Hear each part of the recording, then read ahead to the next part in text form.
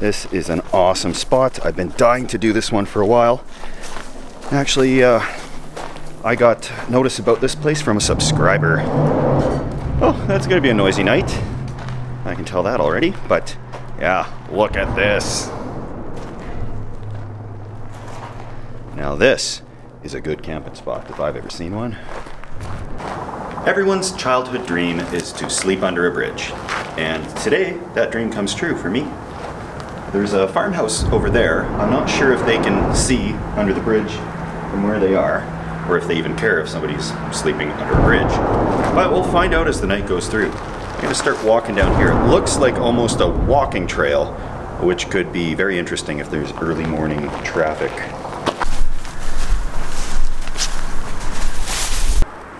So people definitely come down through here. I don't know if there's good fishing there or if this trail just kind of goes on from here, but I'm seeing a lot more farmhouses over there, and I'm pretty exposed here, so I'm gonna crawl back under my bridge like a troll and get set up.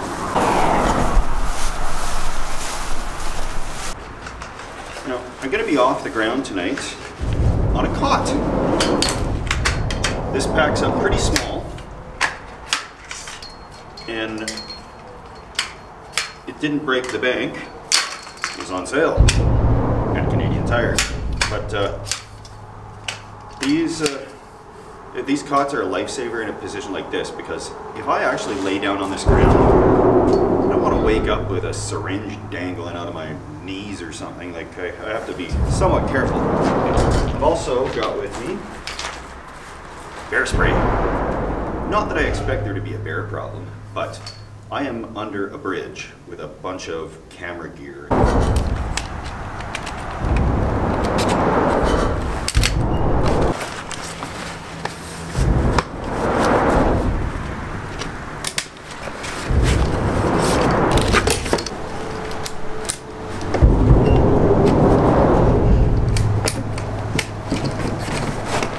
Ha, perfect.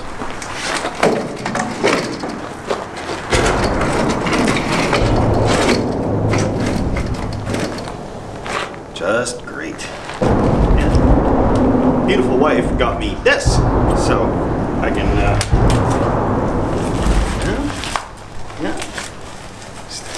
sit down here. This is awesome. Bridges, nature's shelter. No tent required.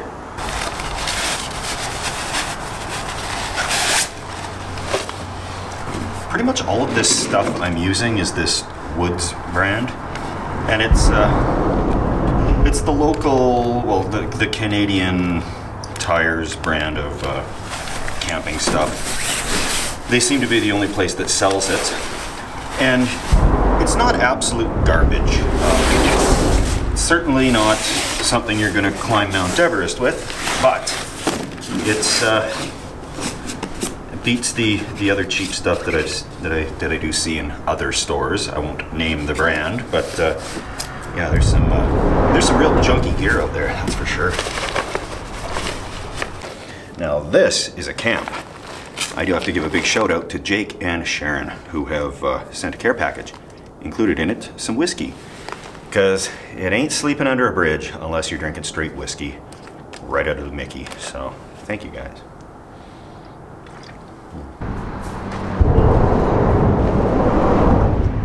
They don't make bridges like this anymore. This is a vagrant's dream. You could thumb it clean across the country and never have to worry about shelter if every bridge was like this. The new ones have real steep angles, no flat surfaces, so nowhere to camp at all.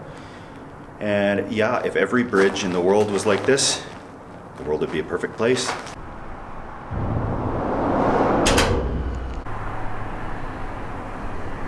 The sun is setting on another day in this world. It should soon be dark, and that makes things all the stealthier.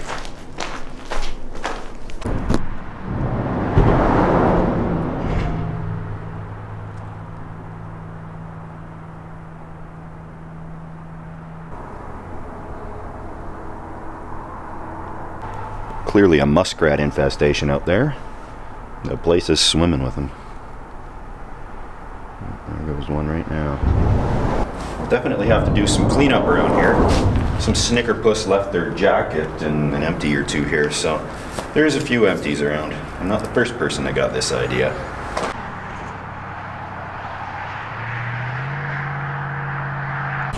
Well, the quantity of firewood available for scavenging was low.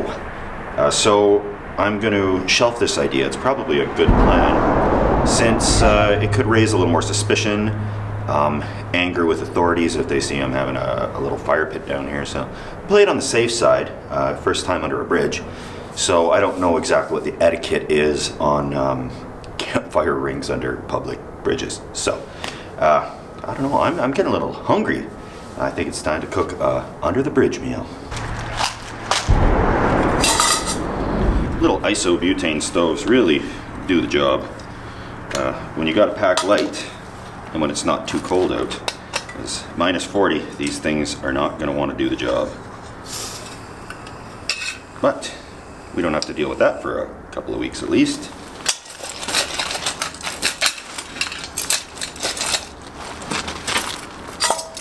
Oh yeah.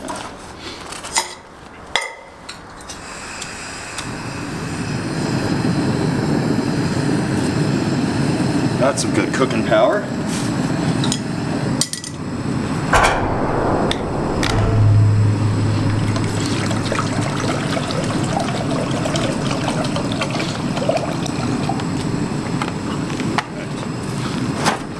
Just got these little frozen boil them in a bag peas, so that's what we're gonna do here, boil them up.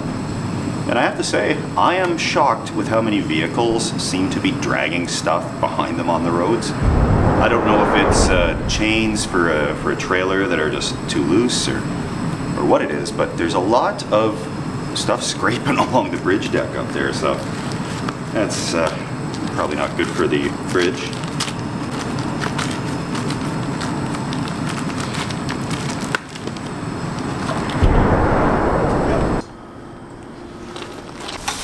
I go camping for convenience, and a nice meal, I like to do a rich meal, poor meal. So the tenderloin with a little mac and cheese instant cup and some peas.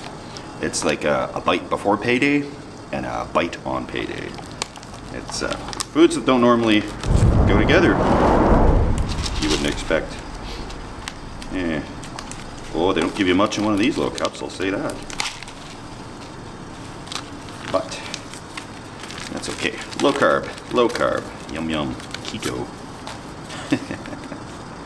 Look at Steve's diet with Steve.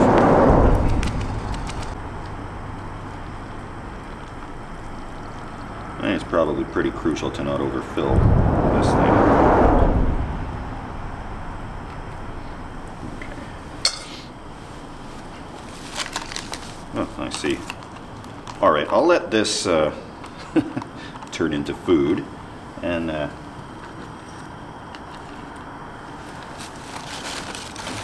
heat up the pan.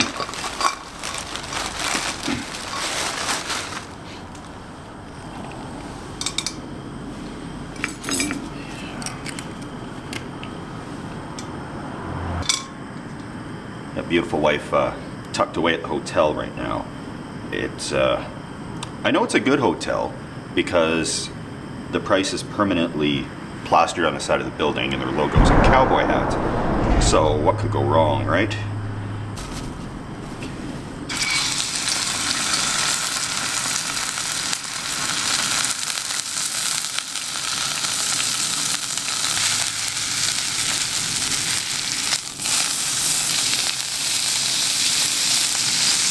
Pan-fried is not my ideal version of a steak. I will say that. But working with the resources under the bridge, I think this is going to be just fine. Cook this to medium rare.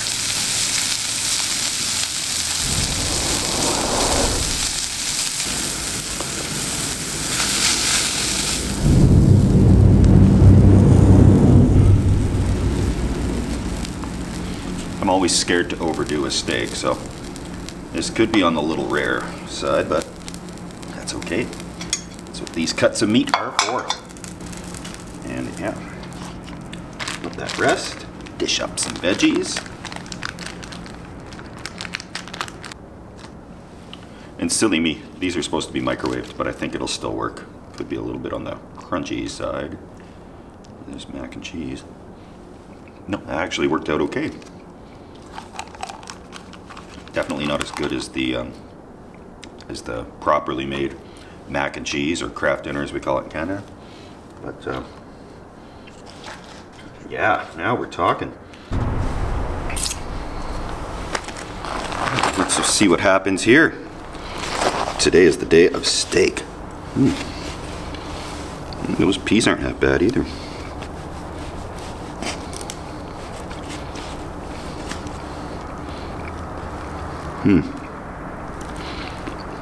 Not bad. Looks a little well, no, not well done, but better done than I normally like it. Tender, tender. Yeah, that's pretty good, I think. Not bad for in the dark under a bridge.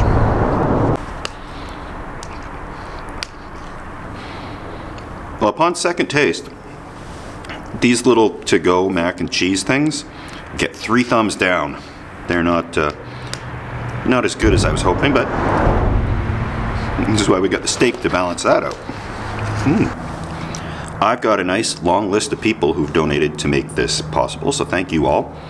I am sponsored by no companies, but people do donate money for beer and gear, that type of stuff. So big shout out to all you guys. Thank you very much. Had to get a new lens, actually. The camera tipped over. So that it's all making this possible. But as well, birthday shout out to Skylar.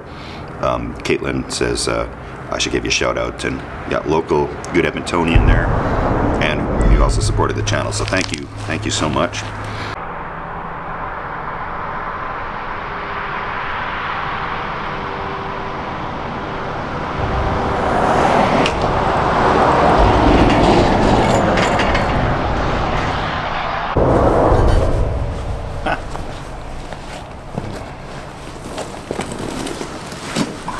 Here.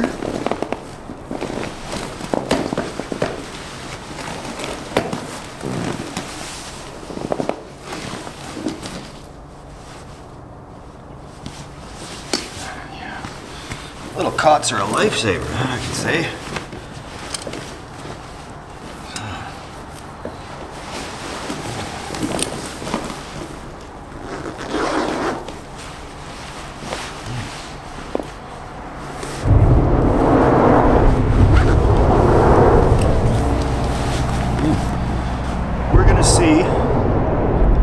If this traffic wants to slow down tonight at all, because that would sure be nice. Help me catch a few more Z's. Thanks for watching so far, guys. We're gonna check out in the morning, and we'll see just how cold it gets tonight. It's feeling probably around below the dew point, that's for sure. Probably around 5 Celsius, somewhere in there. So we're probably in the 40s Fahrenheit, I don't know. But, oh gee. Good night, guys. We'll see you in the morning.